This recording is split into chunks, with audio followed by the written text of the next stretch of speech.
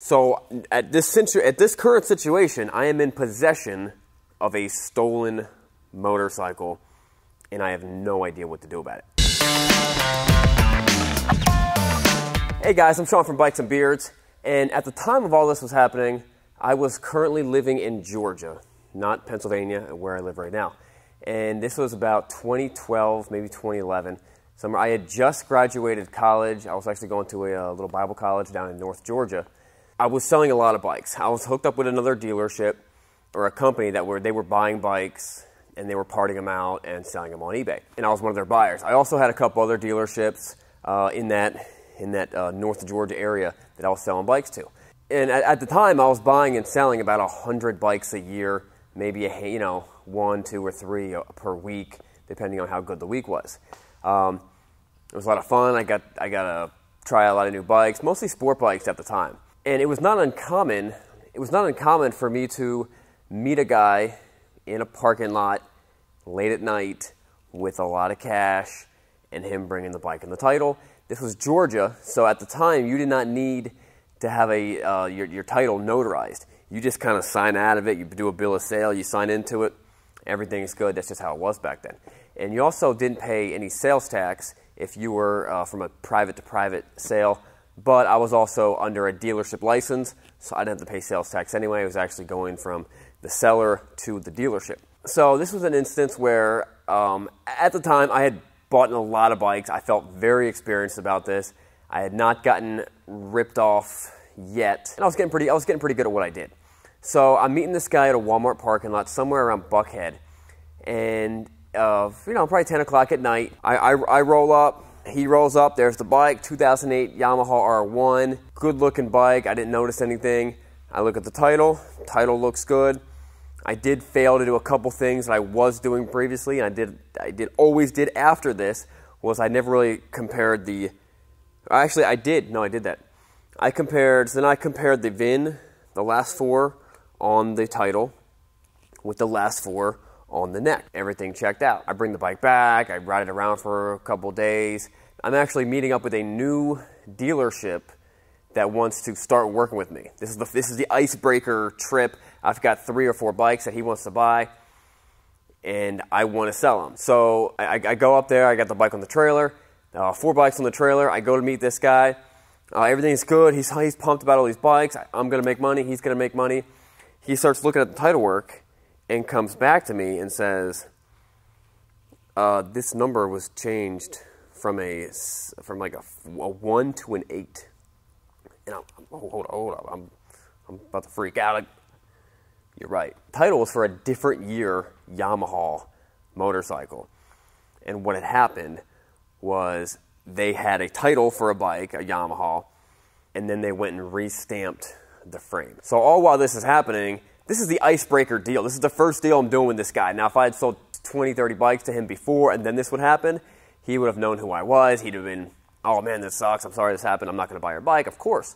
But this was the icebreaker deal. I kind of looked at him and I was like, so we're not working together, are we? Ever. And he was like, yeah, that's pretty much what. I mean, he could have called the cops on me. I don't know. So I take the bike back. I just got out of college. I'm not making very much money at this point. I think I had $4,700 in the bike, maybe. I had low miles. I start looking at it a little bit closer. I realize it's all aftermarket body. Things are not looking well. So at this current situation, I am in possession of a stolen motorcycle, and I have no idea what to do about it. So I do the only thing I can think of. I call the police. I call the police. I got it in my mind. I'm like, if this was someone's motorcycle, someone worked for this, someone loved this bike, someone spent their hard-earned money on this bike, and then someone else stole it. Just because I was dumb and bought it does not mean that it's not still someone else's motorcycle.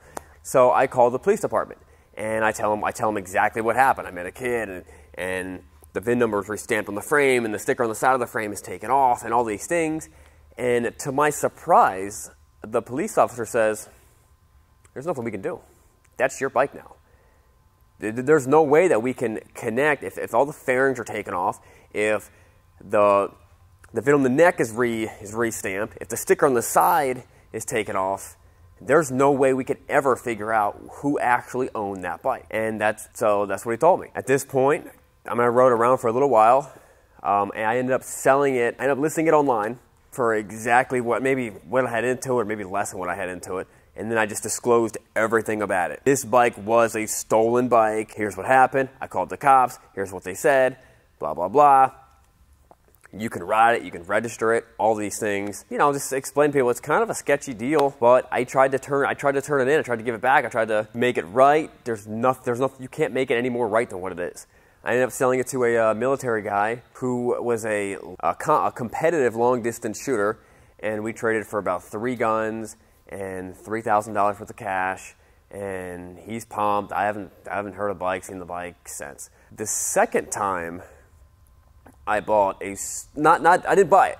I almost bought a stolen bike, was in the same area. I was living in Georgia, still living in Georgia at the time. I go meet some guy in Atlanta, and I knew the bike didn't have a title. I knew it had no title. So I tell the guy, all right, let's meet up really, really close to the police station. And so we meet up at a Turkey Hill, like a block away from the police station. I told the guy, it's 2 guys. I'm buying it from there's 2 guys there. I said, I am going to test drive this bike to the police station. I'm going to test drive the bike to the police station and get them to verify the VIN number for me to make sure it's not stolen. They're like, oh yeah, no problem, no problem. Maybe they didn't think I was going to do it. I don't know. That was a 2006 GSXR 750, very similar to my track bike, somewhere back there. So I do that. I hop on the bike. I drive to the police station. I walk inside the police station. I say, hey, listen, I'm looking at buying a bike. I explain to them the situation. I'm looking at buying a bike. I'm buying it from these guys, and I want to make sure this bike's not stolen before I buy the bike. Cops come out. They run the VIN. It's taking a little while. No one gets back to me. It's taking a little while. I'm just going to wait in there. I'm sitting in there. And then I realize that they detain me now. They're like, oh, we need you to come in. Okay. So they bring me in. I'm sitting in a room. I explain my story to one guy. I explain my story to another guy. About 2 hours later, I'm on my phone. I don't know. No one's picking up the phone. I'm trying to call people like, hey, I need help.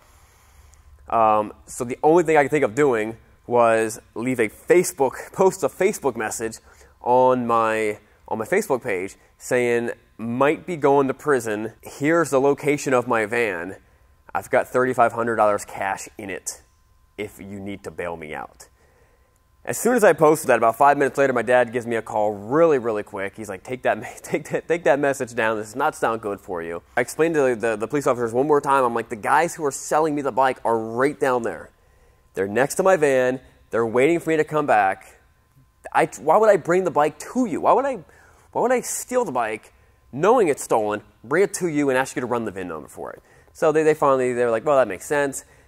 While I'm sitting in holding, I was never in a jail, but I couldn't leave, I guess. While I was sitting in holding, the 2 guys who were going to sell me a bike, I see them walk past the window. They let me leave. I don't know what happened with that deal since. I have bought bikes without titles by doing the same thing. You just verify that it's not been stolen, and then there is a process to go about to getting a bike that does not have a title, but you better make sure you buy the bike really cheap. All right, guys, that wraps it up. Don't forget to subscribe. We'll see you guys later.